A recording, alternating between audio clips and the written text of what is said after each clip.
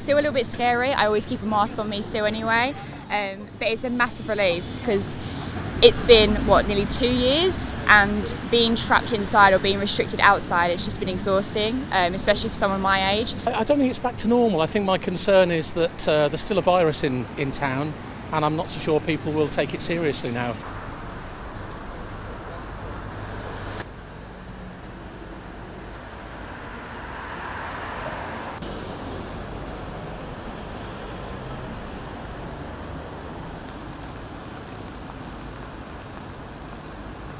It's strange. I feel like it's a little bit too soon actually. I'm from Edinburgh and we still wear masks, so it is a bit odd to see people not wearing masks in London. I wouldn't want to be in a position where I'm the one who's setting the policy for to what extent we should be restricting or to what extent we should be draconian. I think people need to be sensible, need to use common sense.